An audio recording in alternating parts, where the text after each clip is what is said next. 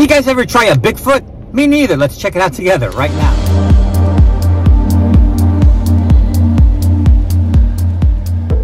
All right, guys, this came all the way from Trinidad. Okay, that's an island someplace in the sea. Anyway, that's my knowledge of geography. Anyway, so this is a cheese-flavored corn snack. Nobody likes cheese-flavored corn snacks in the shape of big feet other than me. All right, why would anybody want to associate cheese and feet? You know that stuff that's in between your toes? Anyway, some people call that famunda cheese. Anyway, what's famunda cheese? That's it. It's the stuff between your toes, and it's cheese and feet combined. This is cheese and feet combined too. Here it is. Smells like feet. All right, here they are. They look like feet. 3-toed feet. All right, here we go. Let's try it.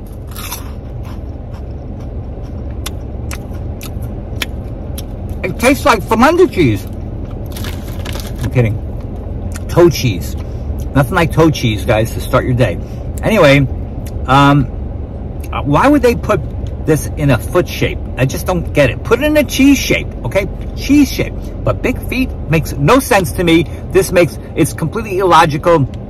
That's how they do business in Trinidad and Tobago. All right. Think of Cheetos, think of cheese doodles, the puffy kind, but not good kind. I hate to say it. I mean, give me a puffed cheese doodle or give me a puffy cheese doodle any day over this.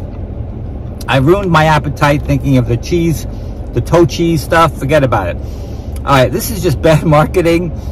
Who knows? Maybe in Trinidad, this is the most popular item they have, but to me, I just ruined it. Anyway, taste-wise, it's not horrible, not great, average. Cheese doodles are much better.